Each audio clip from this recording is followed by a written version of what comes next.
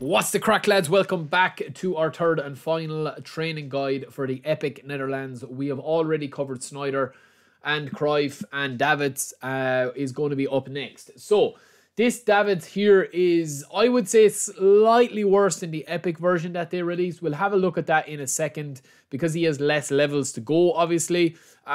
So I do think that there is a few things to kind of look at here. But what I do like about this Davids is obviously his stamina is huge, and that's where the game has kind of gone at the moment. But the rest of his stats, look, he's still a monster. Does he replace Makelele for me if I spin him? I'm doubtful. I think Makelele is still the best, but we are going to have two versions of him here. So looking at his stats there, the things that we want to highlight and upgrade on this pack or on this player are going to be his defensive stats, his passing stats, and his strength stats. So his speed and his acceleration. We don't really need to focus too much on his dribbling if we're playing him as a box-to-box destroyer / anchorman defensive midfielder, right? If we are playing him defensively, you're going to have to rely on a lot of his stats here being upgraded, his defensive awareness and tackling and aggression, and also his player skills themselves. So fighting spirit, man marking, interception. But this guy, I think, is probably better suited as kind of a mixture between both. And I'm going to show you how I've trained both versions of him. So we are going to start with a defensive version. So the first up, we do have a 95 overall DMF with Davids. He's going to get a boost, obviously, with the team playstyle set at over 97. I do like this card defensively. Obviously, we're going to max out the defending, 14 stats into defending to get his aggression and defensive engagement up as high as we can. I would like tackling to be 90, but I don't think it should come at the cost of, acceleration and speed, especially with the way that this card is built. Now, if I was training this guy with a specific, anchorman kind of role in mind, I would potentially add a few more here, but you're going to have to take a lot down on the rest of his card. And I just think it kind of kills this card to get that defense stat anywhere higher than this. But 14 into defending is pretty decent.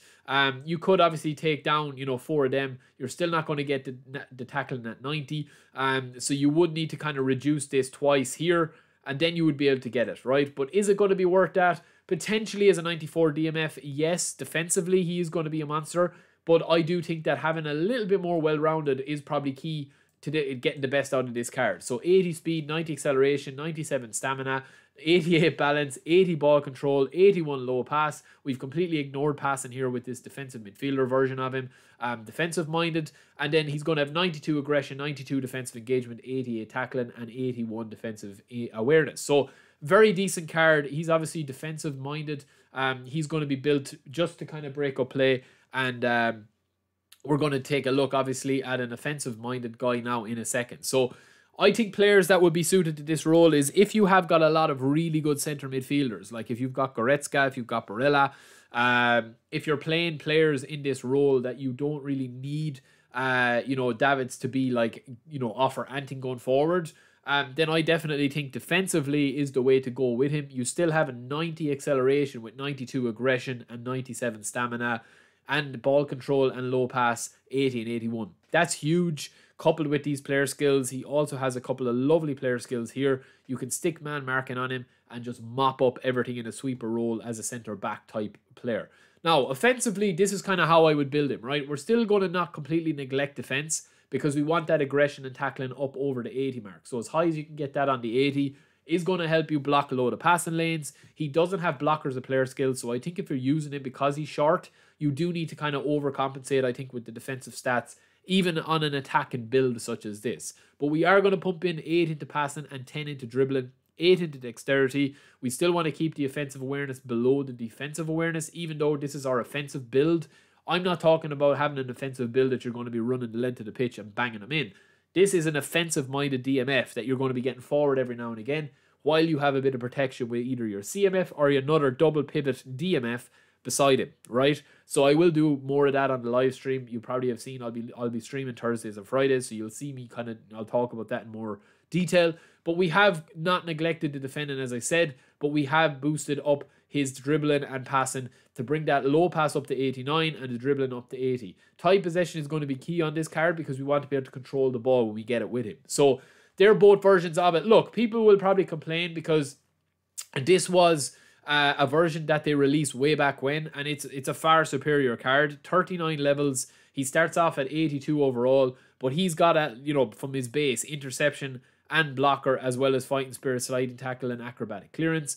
This guy was just a defensive juggernaut, man. I mean, you put 14 stats into this guy, similar to what we did with the defensive build here.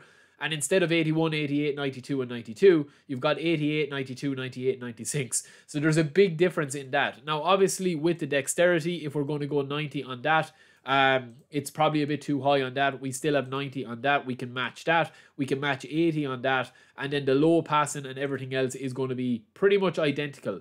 But it's all about those stats there that we're going to be having. Like, that is a far superior card, in my opinion, except for the physical contact is going to be a bit lower. So that's kind of where they've gone with the cards. You know, even you could get away with this and pump the physical contact up massively. You're still going to have a very, very, very good player. So if you have this Juventus version, I don't know what I recommend the Netherlands version. They're slightly different.